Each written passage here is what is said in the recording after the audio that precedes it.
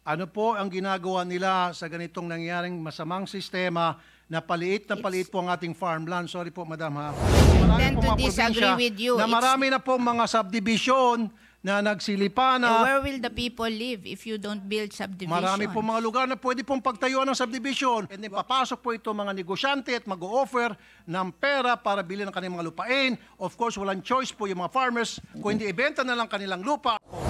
Batas na National Land Use Act. Not everybody agrees with you. Well, not everybody Ako, agrees with you I don't as well, agree. Alam nyo, sinasabi ko nga sa kanila, ako, I'm a daughter of a mayor. Session suspended for 1 minute. Food security. Lumilit po ang ating farmland. Binibili po ng mga malalaking developer at ginagawang commercial at residential land. Ano po ang ginagawa ng DA tungkol dito? Alam nyo, that's our business. I want to tell you that we don't buy agricultural land in the provinces. Nobody will buy houses in agricultural land. We only buy in cities and capital towns because the buyer of houses, they want also an opportunity that if they're having financial problems, they can resell their houses. And you know, it's very hard to resell houses not in cities or capital towns. I'm from Isabela po. We limit ourselves in cities and capital towns. I'm from Isabela po. At marami po akong may bibigay sa inyong ebidensya, proof, na mga farmland na convert po sa subdivision. But kaya nga po yan ang dahilan kung bakit ko gustong may pasa na po yung National Land Use Act.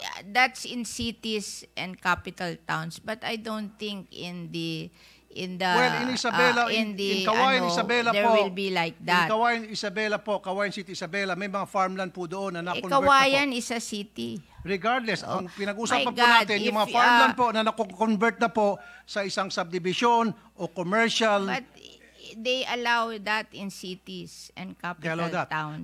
They allow conversion in cities and capital towns because if they buy your land, they buy it expensive and you can reinvest the money and you will make more money than planting on those lands. I remember we have, when I was young, we have a big chicken farm in Muntinlupa. But Muntinlupa became a 60. So we finally developed our chicken farm because it is 8 hectares. We will make more money than in farming. So it's an investment decision for these people. If somebody will buy your land at a bigger amount, maybe you can sell it and buy another land that is cheaper somewhere else and build your farm there. Hindi po ganun nangyari, I think Mami. it's the thinking of you have to understand agriculture as a business also. I'm not a businessman, but I can understand agriculture po, ma'am.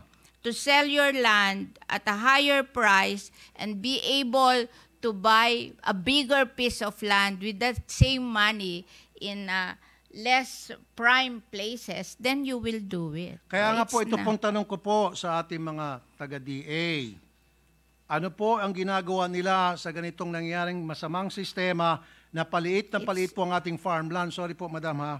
Yeah. Na hindi lang po sa Kawayan, sa Isabela, kundi sa marami pong mga probinsya na It's marami na pong mga subdivision na nagsilipa na. Where will the people live if you don't build subdivision? Marami po mga lugar na pwede pong pagtayuan ng subdivision. Huwag lang po i-take over yung mga farms. Kasi nga po, kuminsan yung mga farmers, dahil sila po yung naghihikaos, they're being taken advantage of. No. Lalo na po meron tinatawag na rice tarification. So mura po yung mga bigas na dumarating dito, they cannot compete. And then papasok po ito mga negosyante at mag-o-offer ng pera para bilhin ng kanilang mga lupain. Of course, walang choice po yung mga farmers kung hindi ibenta na lang kanilang lupa sapagkat meron na po tinatawag na rice tarification. I wrote the rice tarification law.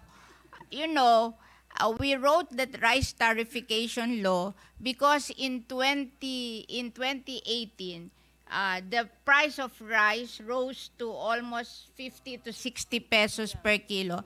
And that is the only time President Duterte became unpopular because rice is a political crop.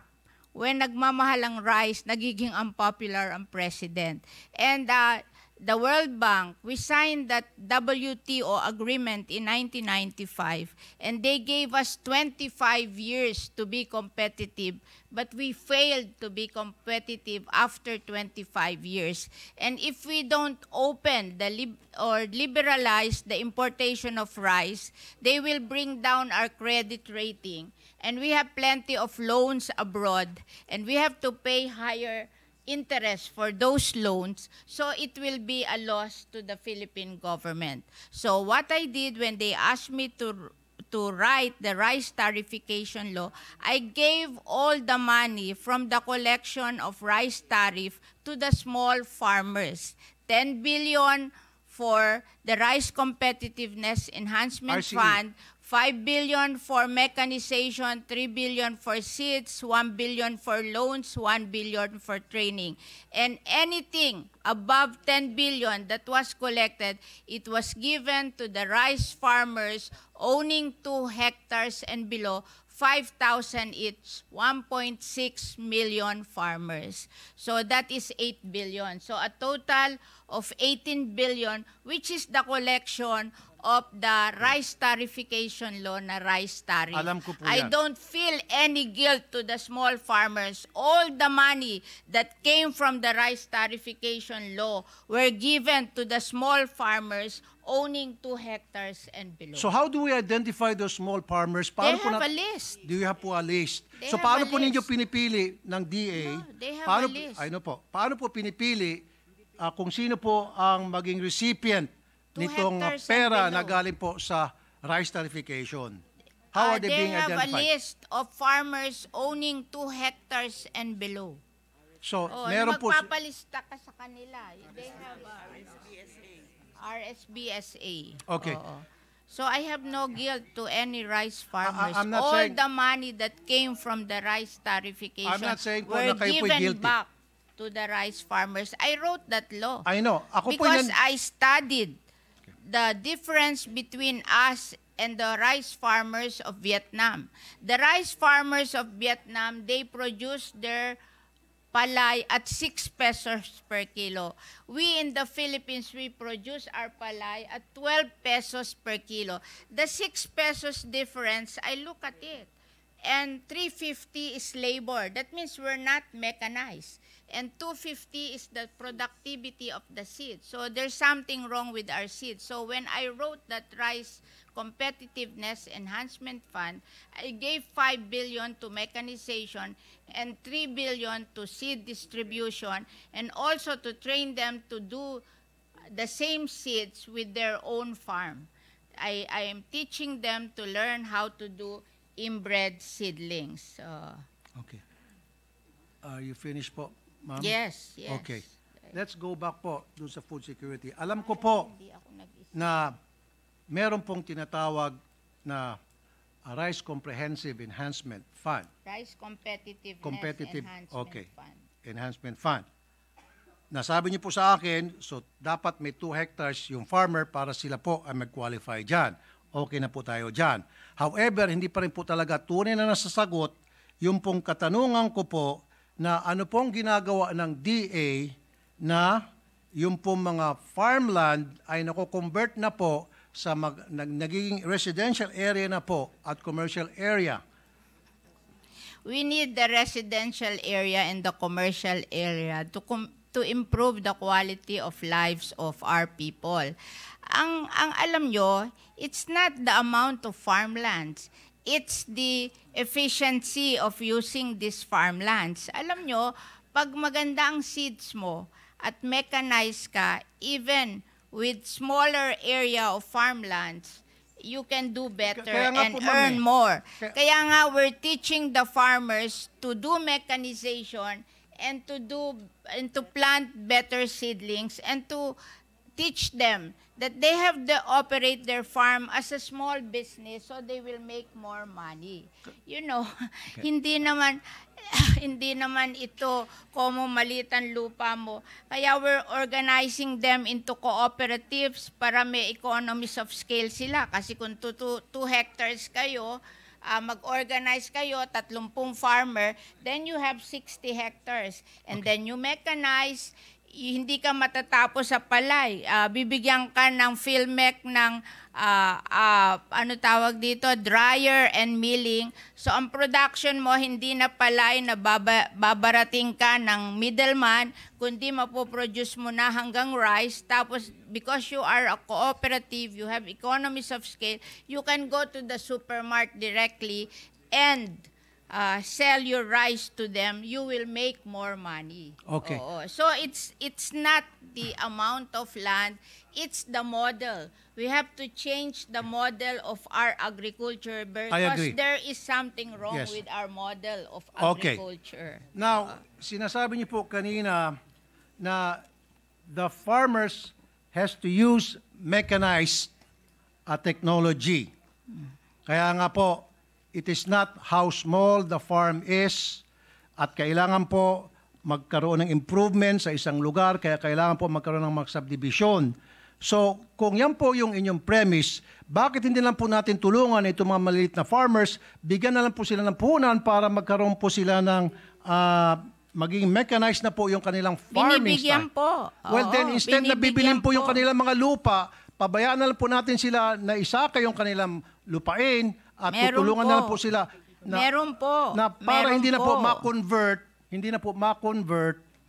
yung kanila pong mga farm into subdivision, into commercial area and what have you. And this is the reason kung bakit po talaga kailangan mai-push na po natin itong National Land Use Act. At hindi ko po alam kung bakit hanggang ngayon 4 na presidente na po ang dumaan at hindi pa rin po ito mapasa-pasa. Hindi ko po alam kung bakit. Your guess is as good as mine.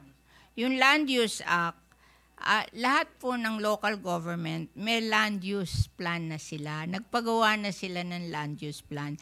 The power of determining the implementation of the land use is with the local government.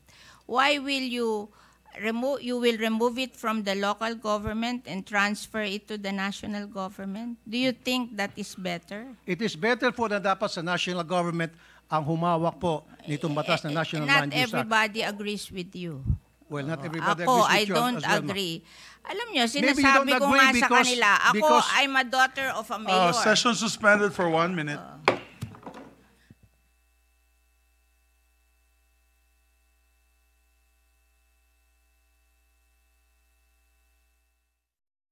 Yes.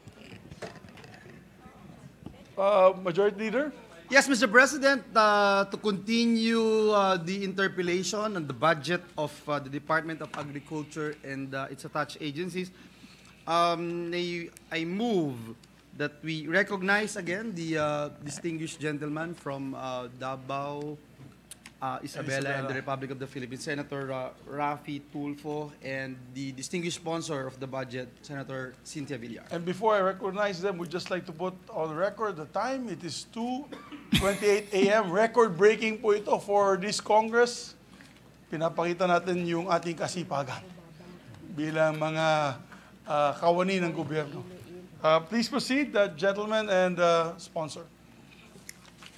Nahiya na po ako dahil, o nga pala, 2:30 na at napupuwit na po tayong lahat. What am I gonna do? What am I gonna say? Except that I apologize to all of you guys, Mr. President, dahil nadrag po itong aking interpellation, and I'll make it short and sweet na. Isang sagot na lamang po kay Madam Chair, Mr. President, and then after that, isang sagot ko, and then finish. Okay ba sa inyo, Mr. President? Is that okay, Mr. Absolutely. President? Absolutely, Your Honor. No need to apologize. In the halls of the Senate, we are free to give our opinions and discuss and debate. Okay. My request lang kanina was just to address the chairperson, the presiding officer, yes, so that there will be no direct debates or else it will always be heated. Yeah. Okay. Thank you. So, yes, please continue, sir. Mr. President, isa lang pong tanong ko kay Madam Chair. Madam Chair, kayo ba'y pagod na? You know naman, I'm very tolerant when it comes to you. You know that. Okay. So, Your- wow. Your Thank you, chief Madam of Chair. staff, your son-in-law, is very nice to me. Oh, I always remember him. because I taught him to be nice to you, especially. I gave him instructions to be very, very nice to you. Anyway, since yung inyo pong sagot medyo kayo po'y pagod na, therefore, I will end my interpellation. Thank you, Madam Chair, Mr. President. Maraming Thank salamat. you. Magandang gabi po. Thank you very much, but I Maraming will salamat, Idol. hold a special session, personal session with you and explain everything. Oh. Salamat po. Pero okay lang po ba, last na po, Mr. President, Oo. Madam Yes, Chair.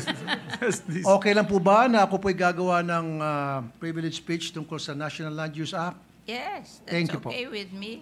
Thank you po. Thank you very much. That's all. Thank you.